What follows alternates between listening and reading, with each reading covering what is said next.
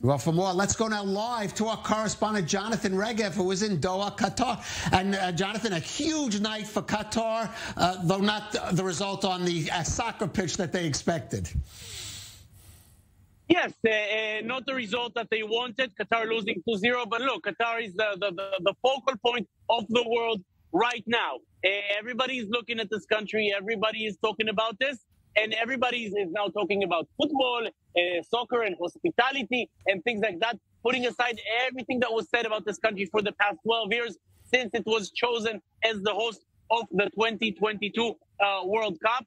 I can tell you that an Israeli arriving here, the welcome was very nice, very cordial, no difference at all, by the way, in which Israeli passport holders are treated compared with others. So yes, obviously a big day for Qatar, not on the pitch itself, but with everything around it, then the answer is absolutely yes.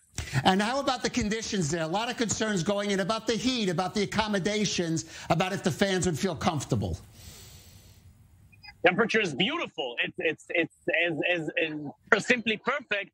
The only problem is that we're in mid-November and the World Cup is usually played in June and in July. You cannot play here in June and in July when temperatures are 50 degrees Celsius or nearly 120 Fahrenheit. That is why the World Cup had to be moved to November, disrupting the entire soccer season, especially in Europe, but not only there. The conditions are good. Everybody seems to be finding their place. We're at the biggest fan zone in the city. It's called Corniche. The game ended a few minutes ago, so now there's less people, but it was crowded here. A lot of people from many places around the world, South America, Europe, Asia, of course, the neighboring countries. Regarding that sense, at least on the first day, it seems to be very good. We've not seen a lot of German or English fans yet, where they will be looking for beer once they come. Not so sure they'll find it. All right, 1 second. Who's your pick to win this tournament, Jonathan? I have no choice. I grew up in Argentina, and therefore, whatever I think does not matter. I have to go with Argentina. I don't have a choice. All right, Jonathan. I hope they do. It's time. All right, Jonathan Regev in Qatar.